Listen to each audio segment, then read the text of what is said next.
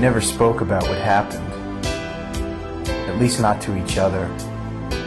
Fear, I suppose, that to remember the night, or what we did, would mean letting it into our dreams. And me, I hardly dream about it anymore. Still, things will never be the way they were before that night. But that's alright, because if you hang on to the past, you die a little every day. For myself, I know I'd rather live.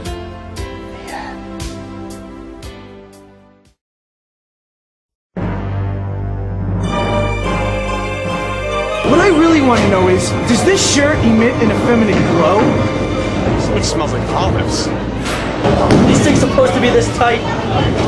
How do you even put them on? Did you just look at my shirt? You're crazy! I can't believe I'm wearing these things. Look at them. Please tell me you've gotten the job by now. Now, does this shirt emit an feminine glow? Do you want an olive? I was wondering what that smell was.